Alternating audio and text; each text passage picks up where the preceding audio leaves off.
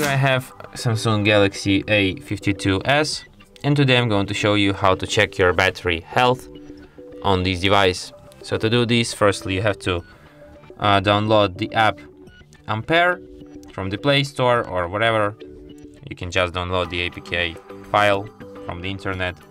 Then you have to open it, tap no thanks, close, and here you can see your battery health. As you can see, my battery health is good because, like, you know, it's new phone, so it can't be in bad condition, but you can download it for yourself and check your battery health. And that's it. Thanks for watching. If you find this tutorial useful, don't forget to hit that like button and subscribe to our channel.